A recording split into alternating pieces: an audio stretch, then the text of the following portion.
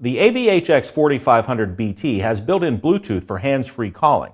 Let's take a moment and look at some of the Bluetooth settings. So we'll touch the telephone icon and open up the Bluetooth window.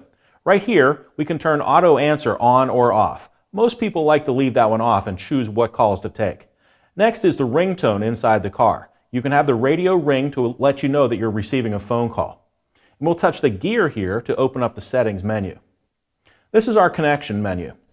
The information on this screen shows you that this device is paired for phone calls and for playing back Bluetooth audio music. If you have more than one phone on this list, for you and say your roommate, you could select a different phone to be paired to the radio. Let's go back. Next is our Auto Connect. Right now Auto Connect is on. We can also turn that off. With Auto Connect turned on, if Bluetooth is on a recognized phone, the two will automatically reconnect when the vehicle is started. Right now, visibility for the radio is turned on. We can turn that off as well. In most cases, you will want to leave visibility turned on so that your phone can automatically reconnect to the in-dash radio. If you have an older phone that requires a PIN code, the default PIN code for this radio is 0000.